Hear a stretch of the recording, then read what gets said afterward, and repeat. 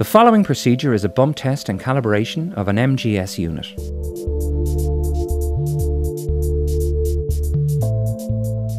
The tools required are a digital voltmeter with a resolution to 2 decimal places, crocodile clips, flat-bedded screwdriver and a Murco Calibration Kit, which includes your cylinder of calibration gas, flow regulator, flexible non-absorbent tubing and a vented calibration hood.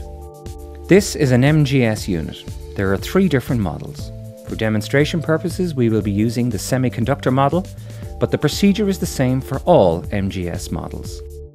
Please use the check and calibration manual for the appropriate adjustment of potentiometers for each sensor type. The 0 volt test point is marked here on the board as 0V. The sensor voltage output in clean air is indicated by VS.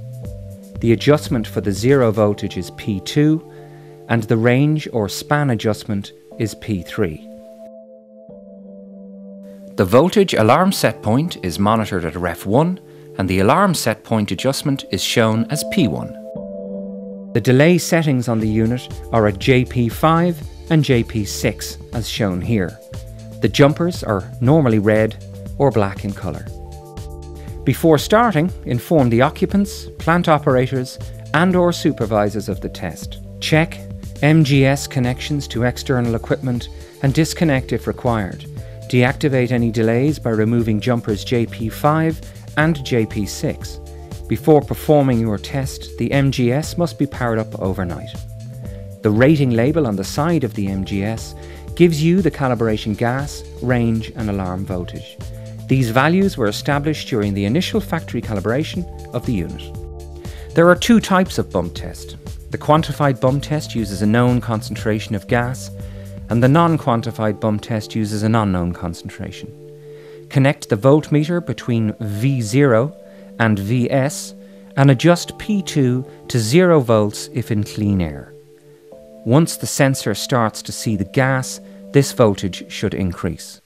For a quantified test, you need to use a calibration cylinder for the target gas at a concentration as on the rating label or higher. Expose the sensor by introducing gas to the sensor here. You should see the voltage increase. It may take 10 to 15 minutes to reach full scale on the sensor output.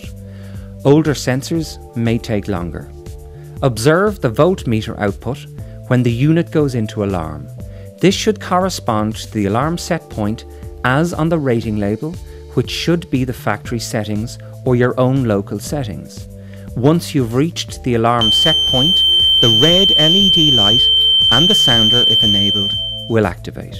The relay should also activate, and if the MGS is connected to the remote MGD panel, they should also activate the yellow and/or red LED for the alarm on the panel. The sounder can be muted by removing JP2.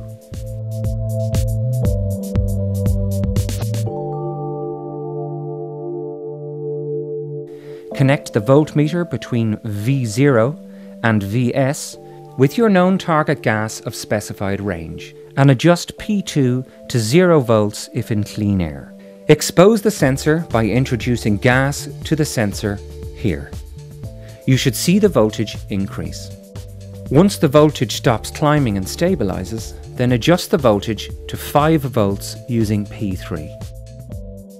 The MGS will now be in alarm and the sounder, if enabled, will activate.